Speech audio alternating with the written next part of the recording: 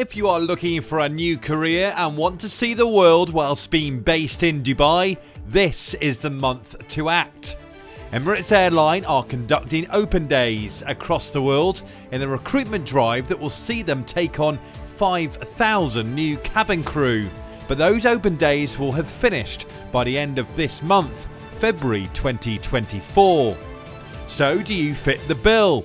The airline that operates flights to 133 destinations from its Dubai hub say they are looking for people with at least 1 year's experience in the hospitality sector, are fluent in English and are at least 160 centimetres tall.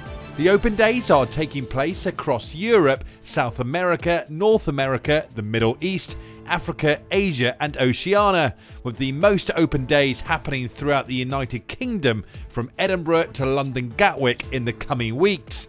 But it is important to check the closest open day to you, given all open days around the world will be completed by the end of this month. You can check the link in our description for more info, where you'll also find useful information about attending an Emirates Airline open day, such as what to wear and what should be on your CV.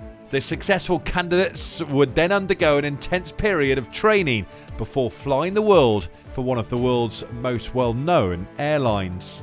So whilst you may already be settled in the UAE, if you know of friends and family around the world who would love to travel and live in Dubai, make sure they are aware that this month could be their chance to create a new life for themselves. Thanks for watching this UAE TV video. Don't forget to subscribe for the very latest stories from across the country, and you can watch our next story right here, right now.